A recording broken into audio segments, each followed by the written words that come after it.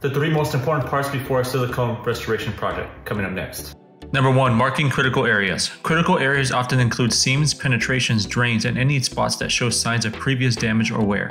Marking these areas helps ensure that they receive extra attention during the restoration process.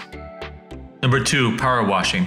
Power washing the roof is essential for removing dirt, debris, mold, mildew, and other contaminants that can interfere with the adhesion of the silicone coating.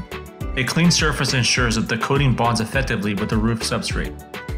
Number 3. Addressing the critical areas. Once the critical areas are marked and the roof is clean, these areas need to be repaired and reinforced.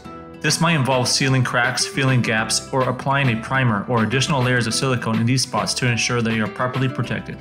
Thanks for watching, and don't forget to like and subscribe to this channel for more videos just like this one.